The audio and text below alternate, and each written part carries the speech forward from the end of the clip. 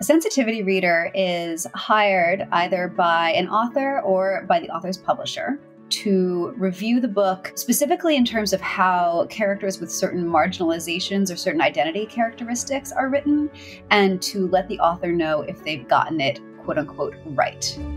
Rosenfield has firsthand experience with the process. She was once brought in to read the novel of a male author to verify that he had accurately portrayed the female experience. I had to imagine myself in the position of a much more sensitive, much more easily offended person, the kind of person who reads a book looking for something to get mad at.